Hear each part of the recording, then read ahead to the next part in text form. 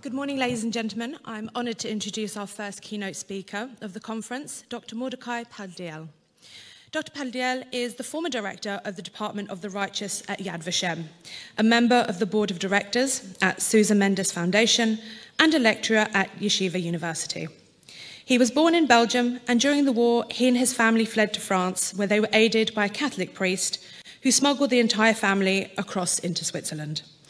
Dr. Paldiel is a leading authority on the rescue during the Holocaust and has written an extensive number of books on the subject. So, without further ado, please help me in welcoming Dr. Mordecai Paldiel.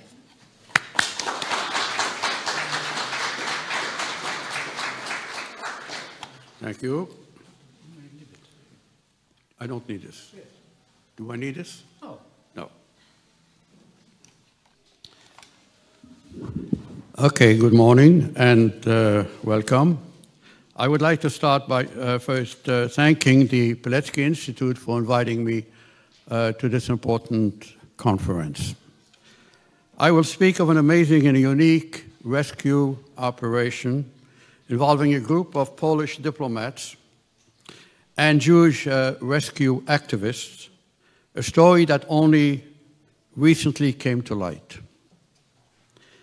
After the fall of Poland at the start of World War II, some Polish diplomatic offices in other countries remained open and continued to function. In Switzerland, since May 1940, the Swiss legation in Bern was headed by Alexander Ładoś, an experienced diplomatic career officer. When he took up the post as officially chargé d'affaires, two other diplomats already worked there, Stefan Ryniewicz and Konstanty Rokicki. Another staffer, the Jewish Julius Kuhl, originally from Poland, was made responsible for Polish Jewish refugees in Switzerland. At about that time, Foreign Minister August Zalewski and the Polish government in exile instructed Polish diplomats to recognize the validity of Polish passports held by persons whose term had expired. Starting in April 1940, the Polish consulate in Bern began to reconfirm the passports that had lapsed, and this included many Polish Jews who had fled from France to Switzerland and entered it illegally, thus helping them to remain in Switzerland with the Polish consulate, sharing in the cost of their upkeep in the detention camps where they were kept. This, incidentally, including myself and my family, after we fled from France in September 1943. By the end of 1944, there were approximately 6,000 such people in Switzerland in around 70 refugee camps. The other major rescue milestone by the Polish legation is linked with the false Latin American passport scheme. It began after the Russian occupation of eastern Poland in September 1939, when dozens of Paraguayan documents were obtained from Rudolf Hugli, the Paraguayan consul in Bern, in which the names of Polish Jews were entered and properly sealed that enabled some of them to escape to Japan. There, they were given proper Polish passport by the Polish consul, Tadeusz Romer, with which they proceeded to other destinations. Passports were also obtained from diplomats in Switzerland representing the Latin American countries such as Peru, Honduras, Costa Rica, as well as Haiti, but mostly from the Paraguayan chargé d'affaires Rudolf Hugli. In all such transactions in return against payment.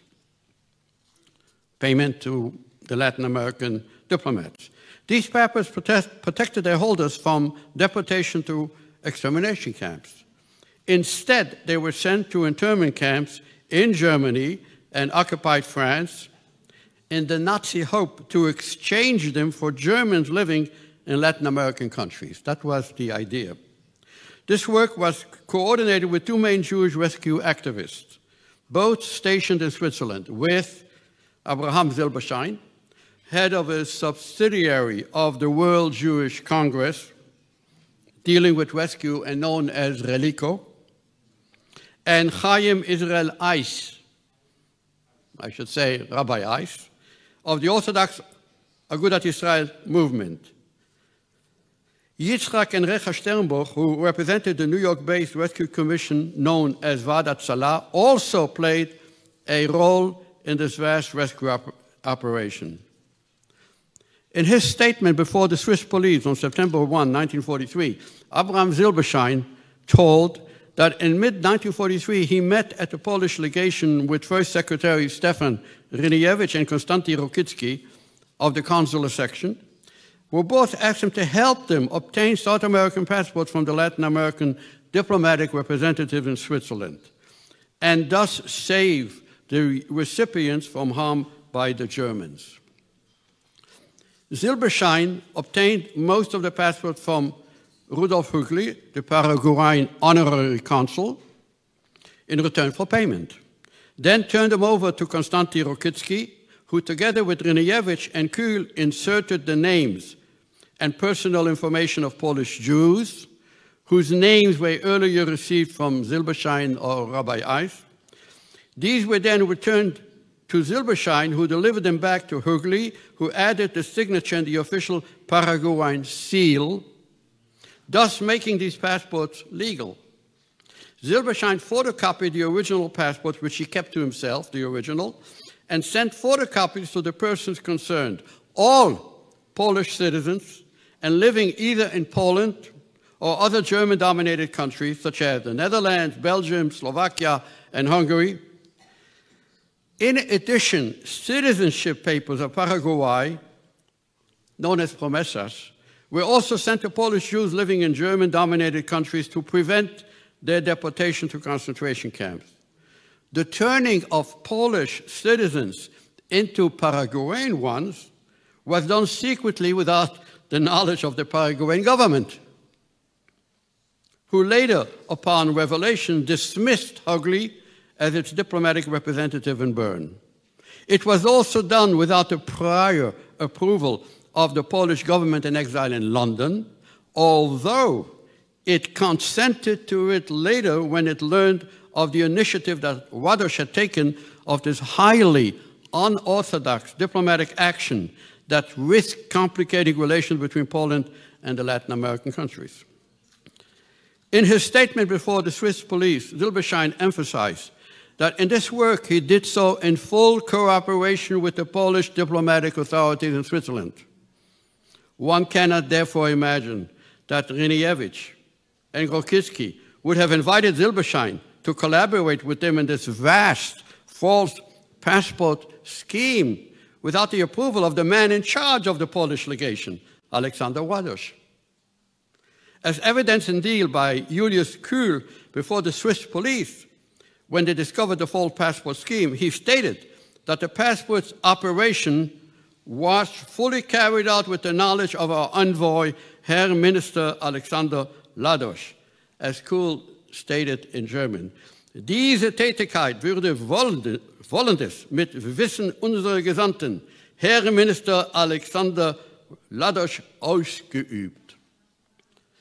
In some cases, fully legal Polish passports were also issued to non-Polish Jews in the interest of their safety, such as the Polish passport issued to the German Jewish Dr. Josef Burg, a leading official of the Palestine Jewish Agency and later an important minister in the Israeli government, who had come to Switzerland from Palestine to attend the Zionist conference in August 1939, and was prevented from returning to Palestine due to the outbreak of the war. He obtained a Polish passport and was thus able to leave via France in 1940 before that country's fall to Germany.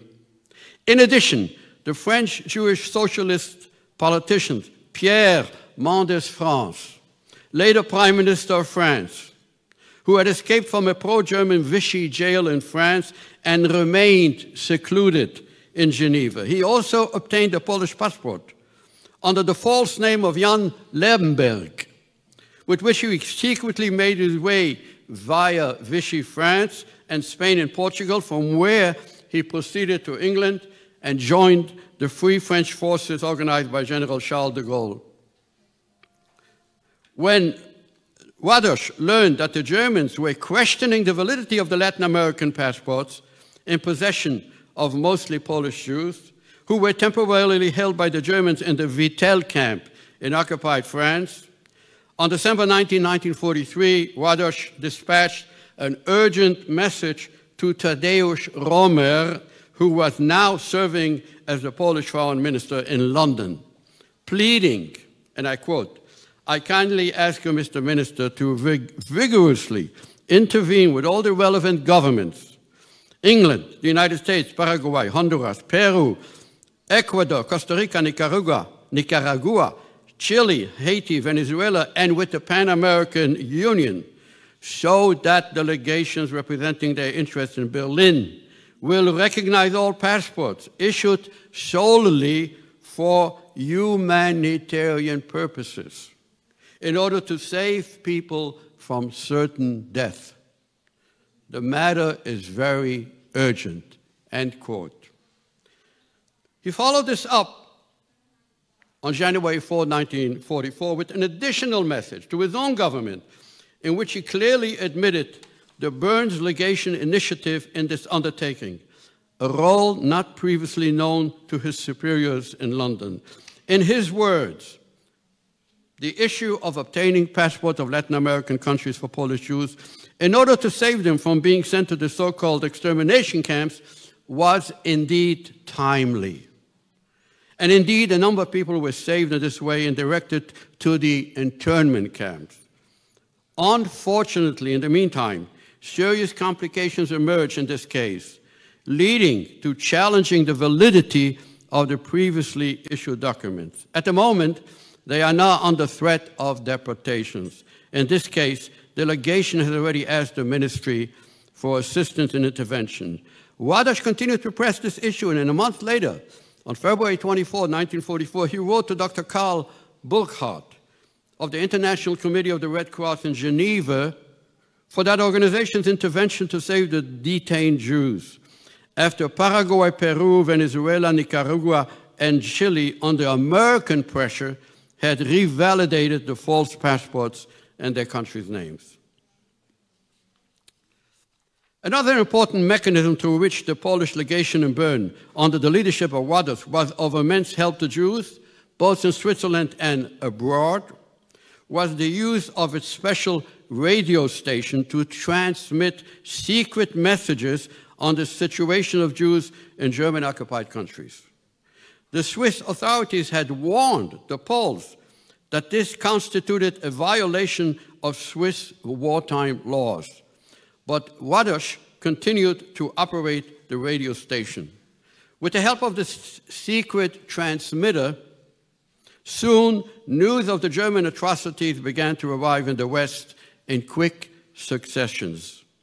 As reported by David Kelly, head of the British legation in Switzerland, in a letter dated November 19, 1941, to his colleagues in the Foreign Office, he says, "The Pole told me that 1.5 million Jews living in eastern, recently Russian Poland have simply disappeared altogether. Nobody knows how and where." In the words of historian Walter Lacoeur, it is one of the first, if not the very first, indication that the activities of the Einsatzgruppen had reached the West, and also the fact that hundreds of thousands of Jews had been killed. The source was Alexander Ładoś, the Polish diplomatic representative in Bern. Yitzhak and Recha Sternbuch of the Vada Tzala Rescue Office in Switzerland made much use of this secret Polish transmitter, with permission of Alexander Ładoś, to transmit messages to their rescue colleagues in the United States via the New York Polish consulate. Isaac Levine, the link person between the New York Polish consulate and Jewish organizations, relates that telegrams went back and forth as distressing news began to arrive on events inside Poland. Such as on September 3, 1942, cable by Isaac Sternbuch, which read as follows: "According to recently received authentic information, the German authorities have evacuated the last ghetto in Warsaw, bestially murdering about 100,000 Jews. Mass murder continues. Do whatever you can to cause an American reaction to all these deportations. Do whatever you can to produce such a reaction, stirring up statesmen, the press, and the community, end quote. Similarly, on May 12, 1943, Albert Zilberstein wrote via the Bern legation, quote, based on absolute reliable information, only 10% of the Jewish population in the Gouvernement Général, you know, that's the occupied Poland, is still alive. Therefore, I considered it my first duty to organize rescue for the survivors. As part of the action, we are obtaining South American passports, mainly Paraguayan and Honduran ones, from respective consuls friendly to our interests. Zilberstein added, help us expand our reach. The lives of the catastrophe survivors depends on that. He furthermore underlined that this action has the full support of the Polish legation in Bern, which has been doing its utmost to help us, end quote. Alexander Ładoś added his own words to this message. He stated, the request has my full and complete support. In June 1944, alarms concerning the situation in Hungary under German control reached the United States. In a cable dated June 3, 1944, a message by Rabbi Freudiger, one of the principal leaders of Jewish Orthodoxy in Hungary, was communicated to New York via the Bern legation. It read, the situation in Hungary has catastrophically worsened. Everywhere ghettos have been established. Deportations are carried out without mercy. The persecutions involve 310,000 Jews. We rely only on you. Everything is in your hand. Do not deliberate too long, and do not rest. Awaken all responsible people and act quickly, as long as there is still time. The cable by Freudiger was followed with another from Isaac Sternbuch with a request to bomb the railroad junctions through which the deportees' transports passed from Hungary to Auschwitz. Isaac Levine of the Agudat Israel, the recipient of these messages via the Polish consulate in New York, stated, there is no doubt that the channel via the Polish legation in Switzerland was best because it reached the destination most speedily. The Polish envoy, Ładoś, also keeps helping with advice and very valuable aid. Isaac Levine also mentioned that both Consul General in New York, Sylwin Strakacz, and the Polish envoy, Alexander Ładoś in Bern, merited to be inscribed, and he says, in gold letters in the book which records for posterity the attempts at helping the unfortunate victims of Nazis. I was a frequent guest at the consulate with the text of cables which we wanted to send to Europe. Not once was I refused. I felt that I was at home. Isaac Levine. According to David Kranzler, author of Major Jewish Rescues During the Holocaust, on October 14, 1944, Recha Sternbuch wrote to Yaakov Rosenheim, president of Agudat Israel World Organization, that without the help of the Polish ambassador, we could not have saved anyone at all, end quote. Chaim Israel Eis, the other major Jewish rescuer activist in Switzerland, wrote to his Agudat Israel colleague in London, begged Polish government in London to thank the Polish ambassador and consul in Bern for helping me to save Jews, end quote. Indeed, on January 21, 1944, H.A. Goodman, the head of Agudat Israel in London, wrote to K. Krackiewicz of the Polish Foreign Office of the most helpful attitude adopted by our minister in Bern, Dr. Ładoś. He has been helpful in every possible direction, and without his assistance, many of the activities which we have undertaken could not have been fulfilled. The Jewish Julius Kuhl, who dealt with in the Polish legation as Wadash's personal representative in relation with Jewish organizations and Polish Jewish refugees in Switzerland, in his post-war memoirs, praised Wadasz as a real righteous among the nations and a real humanitarian, that he did his utmost to be of service by using all of his influence in the Swiss diplomatic service as well as with the Polish government in exile. For example, Kuhl continued, he made sure to approve all the Polish passports that I made out at the request of the Sternbuchs and other Jews. He got many reports from Poland about the German atrocities via diplomatic couriers who were not searched even by the Germans. Ambassador Wadasz also approved the use of the secret Polish diplomatic code, which enabled the Sternbuchs to send or receive messages with no interference from the Allied or the Swiss censors. As to possible threats from the direction of either Germany or the Swiss government, these could not be discounted. Already earlier, in May 1940, when the Germans learned of the Swiss intention to nominate Alexander Wadasz as the new chargé d'affaires in place of the departing Titus Kormanitsky, the Swiss ambassador in Berlin, Hans Fröhliche, was summoned by the German foreign minister Joachim von Ribbentrop for a sharp rebuke. Ribbentrop threatened that if the Swiss were to approve a new Polish diplomatic envoy, Hitler would recall the German ambassador in Bern. Ribbentrop added that he had rarely seen the Führer so upset about this. He claimed that the Polish government in exile was not a truly legitimate government, but a refugee government, since it was devoid of any government rule of its own country.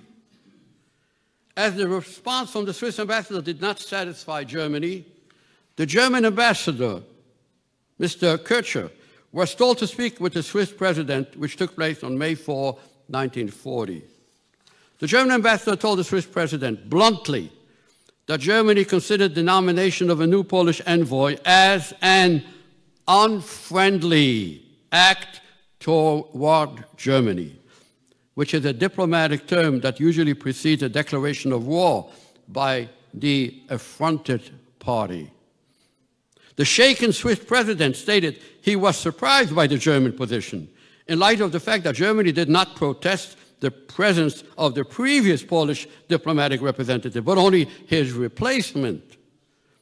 As for the new Polish envoy, it was simply the exchange of one legitimately functioning diplomat with another. Nothing more should be read into this. Busy at the time with the invasion of Norway and soon later of the Low Countries and France, Germany waived any further threats for the moment.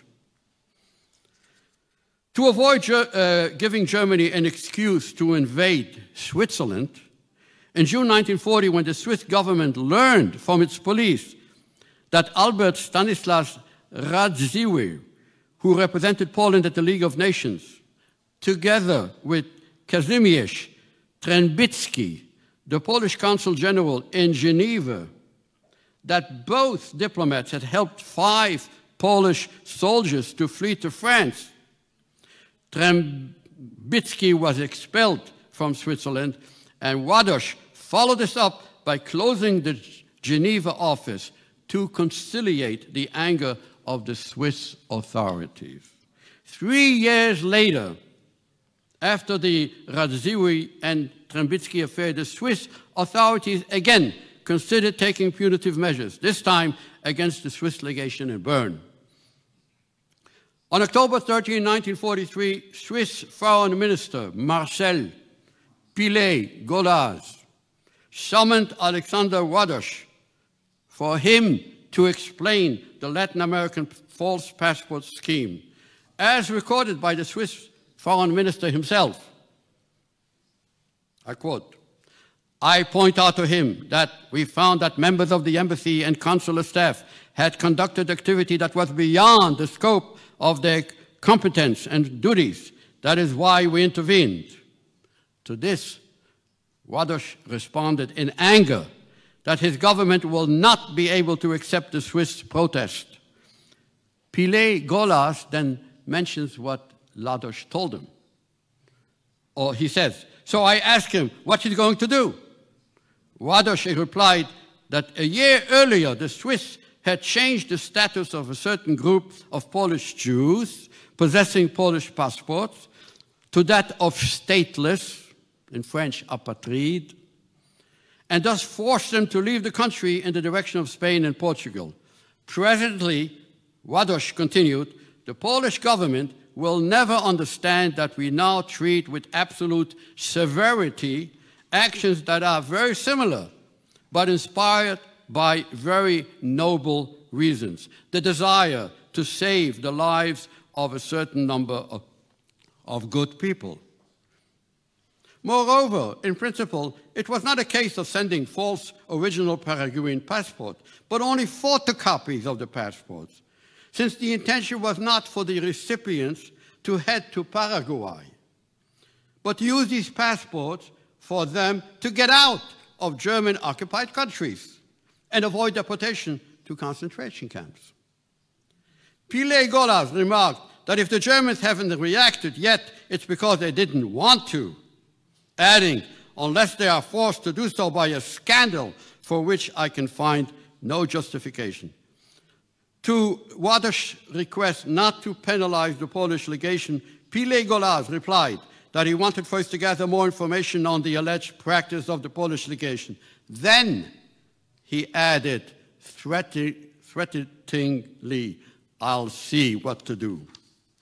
Unknown to the Swiss, several months early on August 23, 1943, SS officer and infamous Jew hunter Alois Brunner, in a letter from Paris to SS officer Adolf Eichmann in Berlin, asked for measures to cancel the Latin American passports scheme.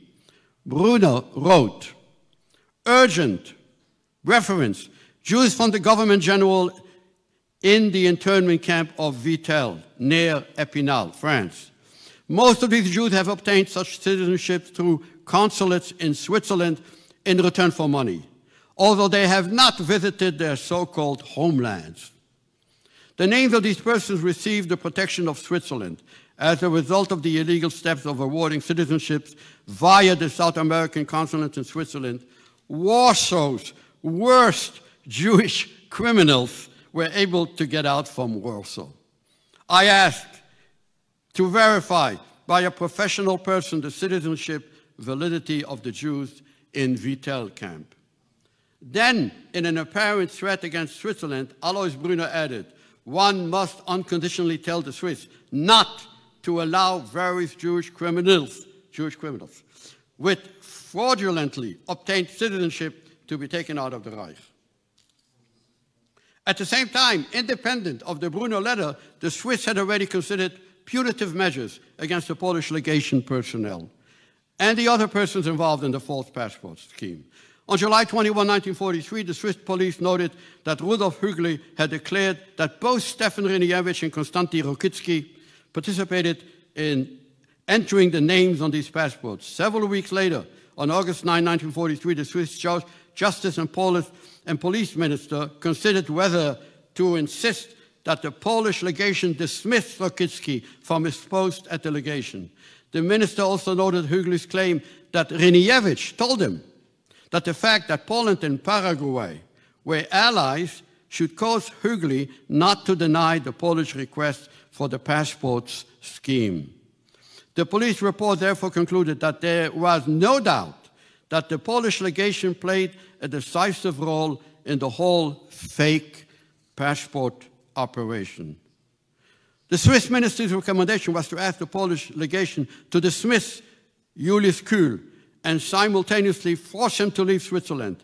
As for Reniewicz and Rokicki, they were to be summoned and told of the impropriety of the passport scheme and of their personal responsibility in this matter, with a warning to cease any further activity of this sort. As for Abraham Silberschein, on September 1, 1943, he was detained and placed under arrest. There are no exact figures how many Jews benefited from the Latin American passport scheme with the aid of the Swiss legation in Bern, but by all accounts, the figure runs into the thousands. In a major study by Jakob Kumos, the formerly Polish ambassador in Turkey, he has so far identified 3,262 names, of which an estimated 796 survived. However, take into account the family members that were included in many of these passports, the total beneficiary figure runs much higher, perhaps as many as 8,000, of which between 2,000 to 3,000 may have survived. Work on this is still in progress, and hopefully we will soon have a more exact tabulation. At the same time, on the basis of all the archival evidence, Swiss official documents, and personal testimonies, one may safely draw the following conclusions. 1.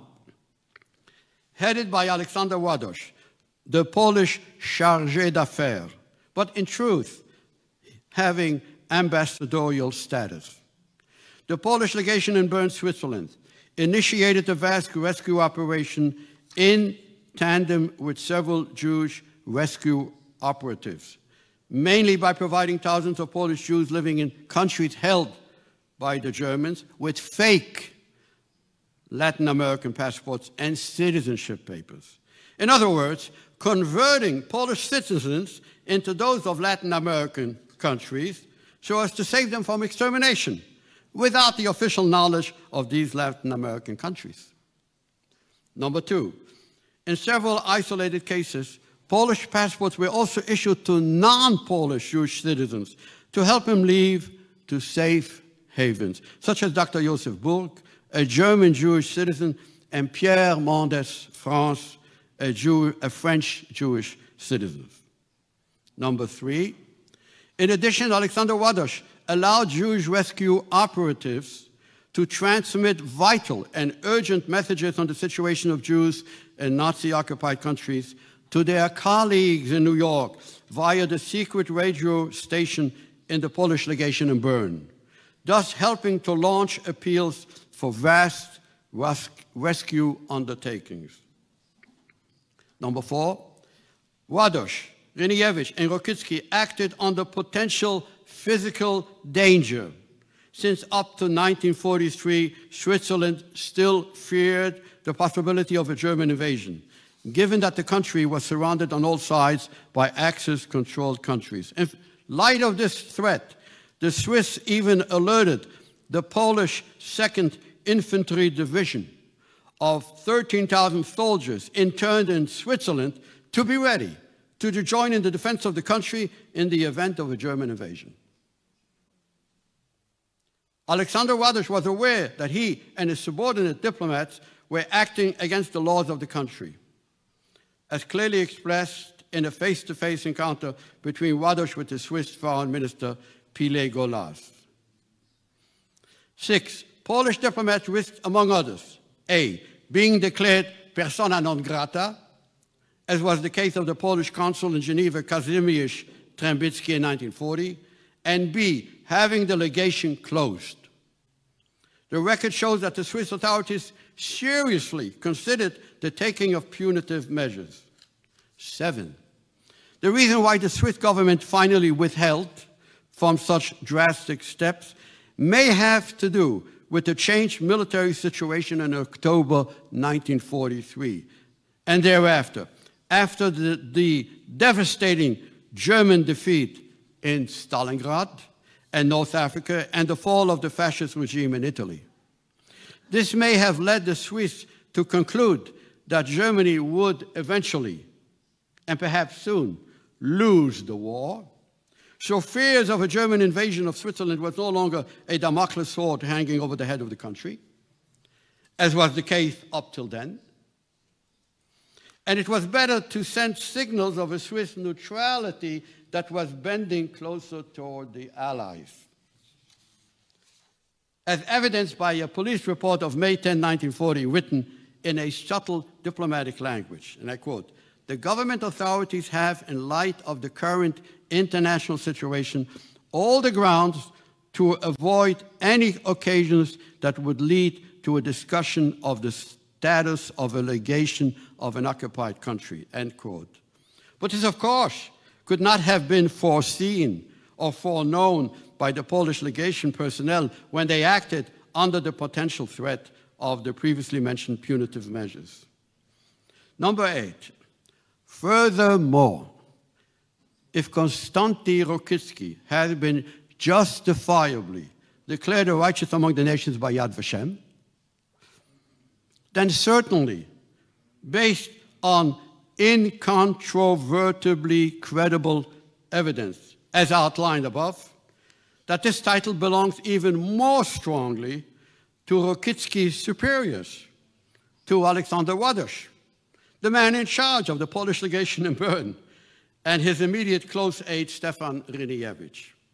It is well to remember that Yad Vashem awarded the righteous title to the El Salvador Consul General in Geneva, Arturo Castellanos, and I was involved in that process, for permitting his Jewish legation secretary, George Mandel Mantello, to issue Salvadoran citizenships to thousands of Jews in Hungary and other countries. This precedent similarly applies in the case of Alexander Ładoś and his principal aide, Stefan Ryniewicz, both of whom are mentioned in the testimonies and Swiss reports as being actively involved in the various rescue operations. As for Julius Kuhl, the Jewish staffer in the Polish legation, he too deserves to be acknowledged. For him, under the program of the B'nai Brit organization of honoring major Jewish rescuers. 9, in conclusion, this is probably the only recorded story to emerge from the Holocaust of a close and intimate collaboration between Polish diplomats, mainly in Switzerland, but also in other countries, and Jewish rescue activists, which led to a major effort undertaken to rescue as many Polish Jews as possible. While not all recipients of these false passports were able to save themselves, as Germany eventually questioned the validity of these passports, and the persons possessing them were deported to death camps, many others, numbering at least 1,000, and perhaps even more, succeeded in saving themselves. 10, in conclusion, the story of the Ładoś Group, of their superhuman efforts in this vast and unique rescue operation needs to be acknowledged, praised, and universally known as an example of one of the highest levels of humanitarian responses against the forces of darkness. I want to thank Jakub Kumoc, Jędrzej Oshinsky, and Markus Blechnow for having helped me in collecting a great part of the evidence in this story. Thank you all.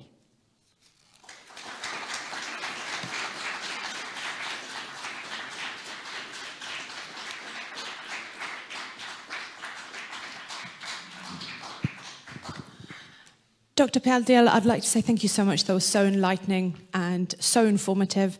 I would like to open up the floor to any questions, but also to remind people on Zoom that you can ask a question. I'll be able to see the questions here pop up in the chat. Are there any questions at all?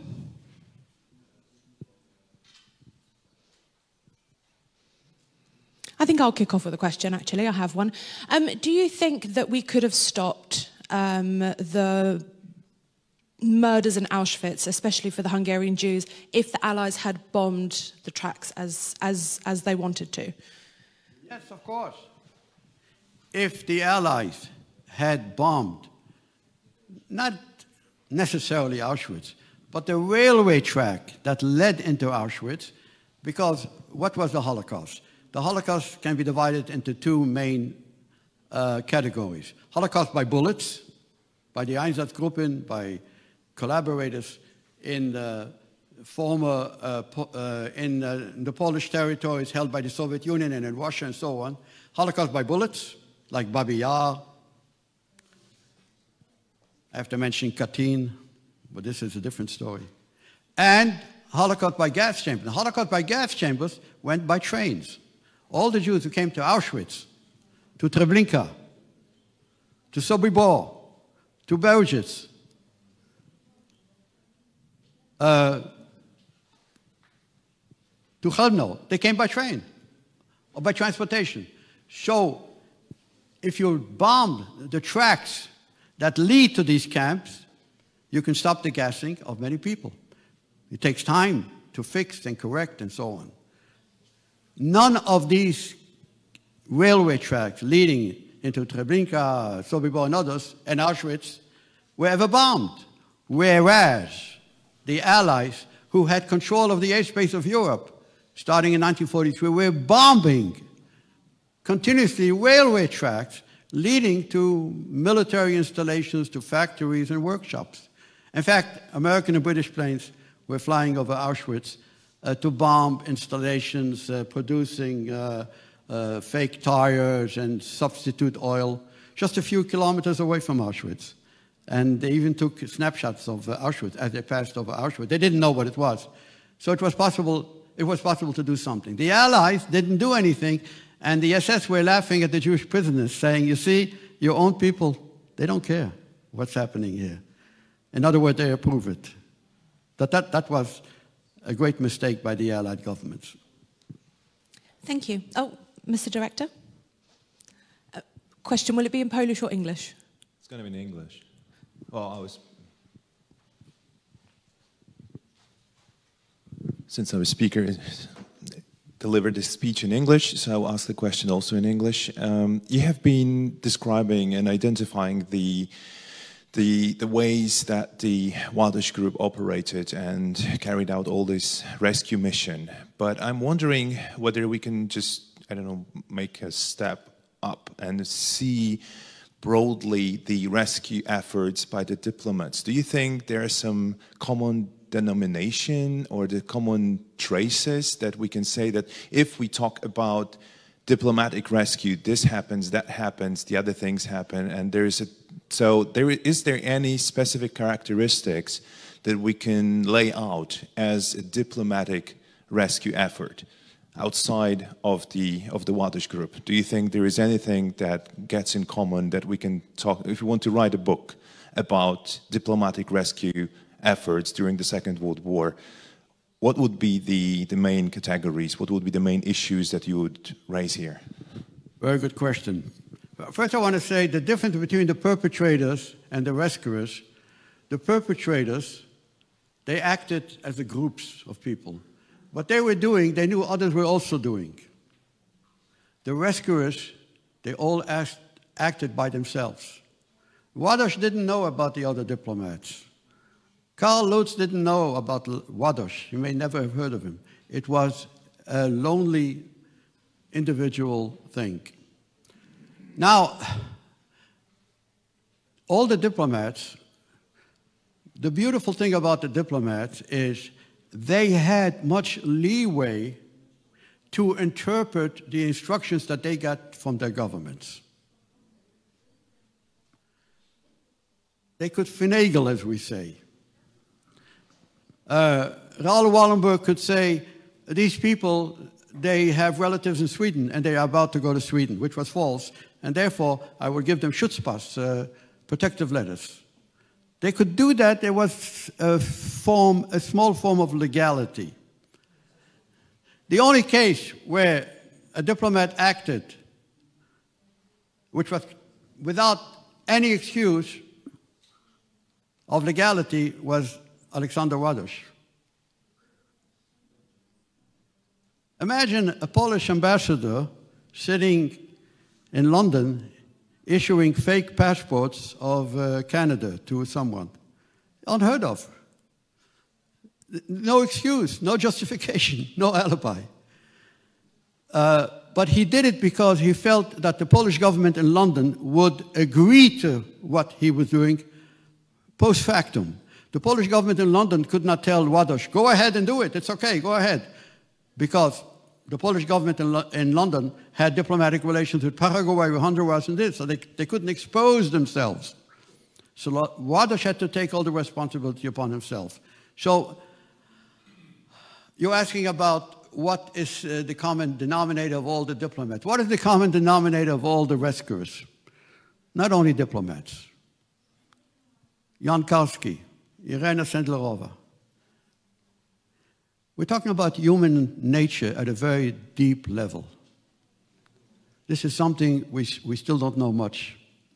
We know a lot about the moon, about Mars, and about flying, but we still don't know about ourselves, everything.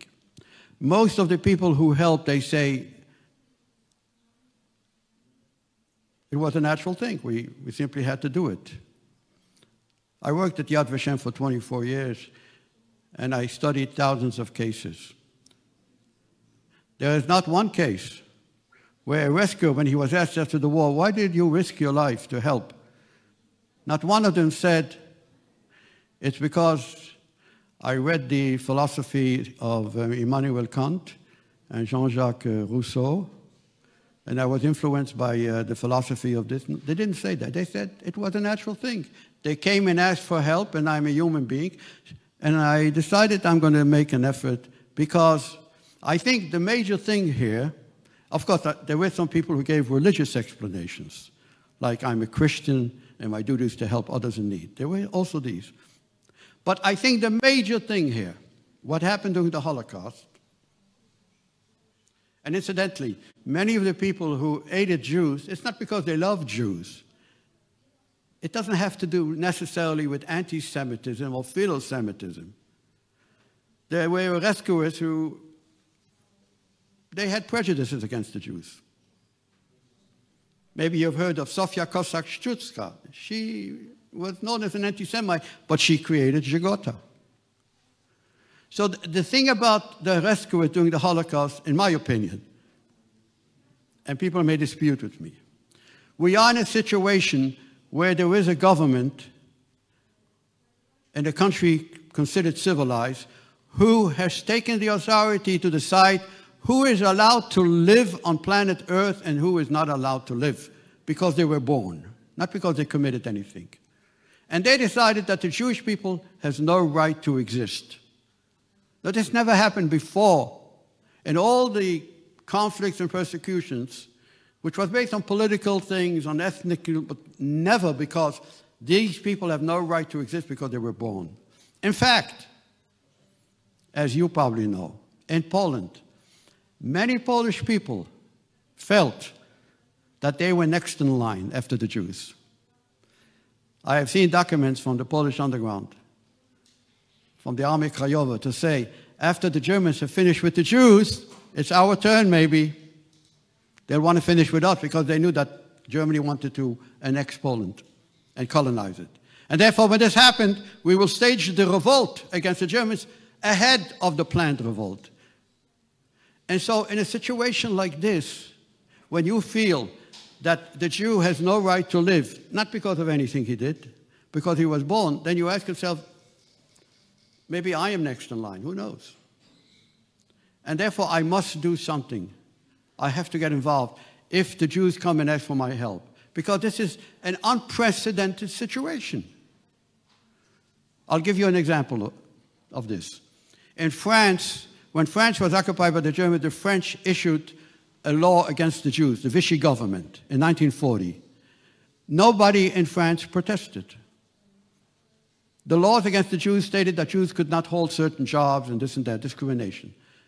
It seems that most agreed that Jews should be second-class citizens in France. Okay, but in 1942, when the deportation started in France, then there was an upswing of protests by Catholic cardinals and so forth, deporting men, women, and children on a train to Poland. In other words, this is the red line. And I think people like Radosh and the other diplomats understood that a red line had been crossed, which never happened before in history. And they, as diplomats, if they could do something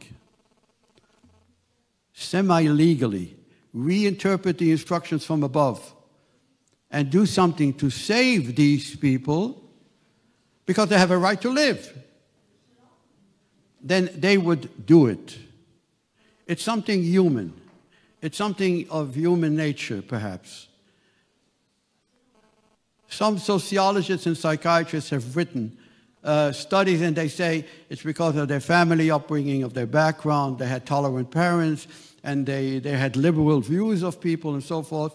So I don't know whether this applies to all the rescuers and all the diplomats. I don't know whether Alexander Ładoś was a liberal. I don't know what his politics was. I know he was anti-communist because after the war, he did not return to Poland. But he went to France, and he did certain things which got him in trouble with the French government, monetary things and so on, after the war. So I don't know whether Ładoś, when he decided with his fake passport, it's because of his liberal views. I don't even know that he was a liberal, but he was a humanitarian. And I think that there are many people who can be humanitarians when the situation arises. But again, I warn you, the Holocaust was something which never happened before and hopefully will never happen again. Of a government deciding who has a right to live and who does not have a right to live on this planet. Not because of anything they did, but of being born. It went so far that even Jews who were no longer Jews, but they were Catholics, they had converted. Do you know that in the Wars Together, you probably know, there was a section in the Wars Together for baptized Jews. They had churches, and they stated, we're no longer Jews. We converted, our parents converted. But the Nazi says, you have Jewish blood, you go to Treblinka. So this thing never happened before. So I think the diplomats realized that if they could save a handful and more, and they started by, I don't think that Ładoś said, I'm going to save 8,000 Jews. No, I'm going to start by issuing, I think we're going to issue false passports. And we're going to go ahead and see how far we can go. One step leads to the other step in goodness, as one step leads to the other step in badness. This is as far as I can give my opinion. Do we have any more questions?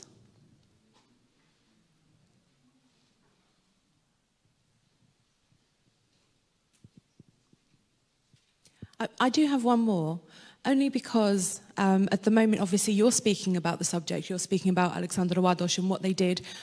What can we in this room right now do to get this story out into the mainstream public so people really know about what happened? Well, the very fact that here the Pileckiego Instytut is creating today officially the Ładoś group, and this will be publicized in the press, in the media, and it will be learned in Israel. So, again, this has nothing to do with Polish-Jewish relations during the war. This has nothing to do with Israel-Polish relations today. It has to do with Mr. Alexander Ładoś and Ryniewicz and Rokicki. It has to do with these three persons, whether they deserve to be honored by the institution of Yad Vashem, which I'm very proud to have worked there for so many years, and that has created a program for honoring non-Jews, for saving Jews.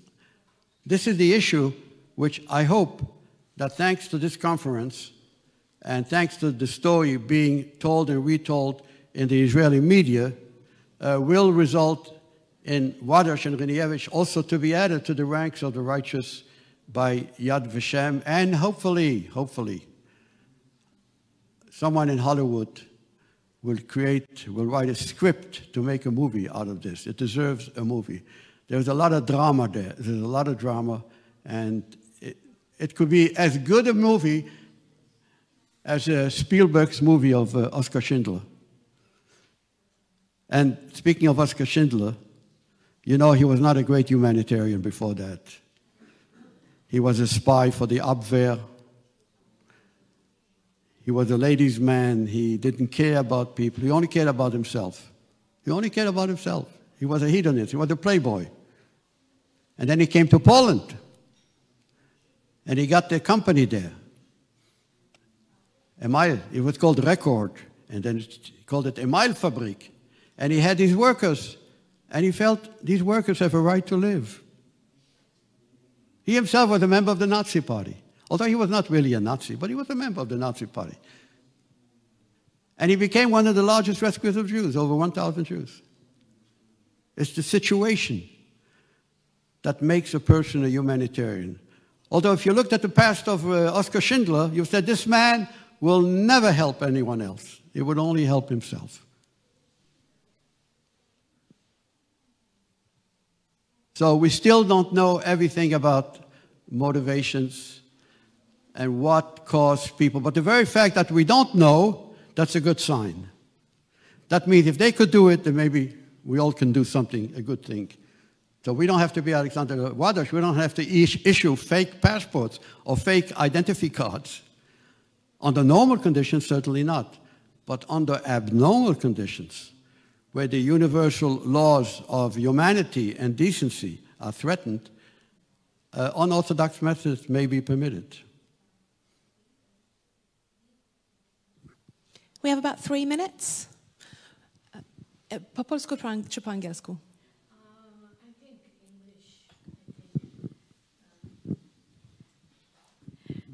Thank you. I'm Milada Polishinska from Prague, and I have a question whether during your research on Ladosh group you came across the name of Jaromír Kopecký. He was a Czechoslovak diplomat in Bern who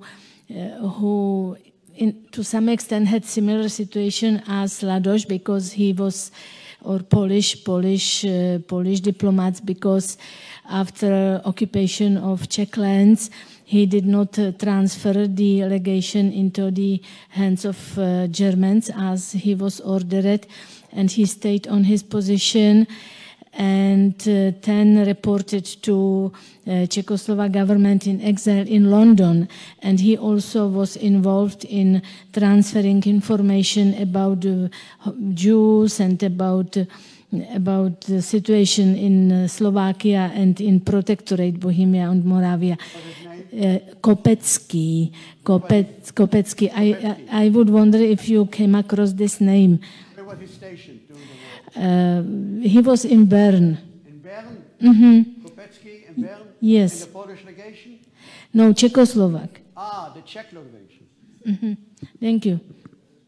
I have not heard, but we have honored a Czech diplomat who was stationed in Vichy, France, and he gave Czech passports to an American by the name of Varian Fry, who then gave them to people so they could leave France and go to Spain and Portugal. But that's a whole different story.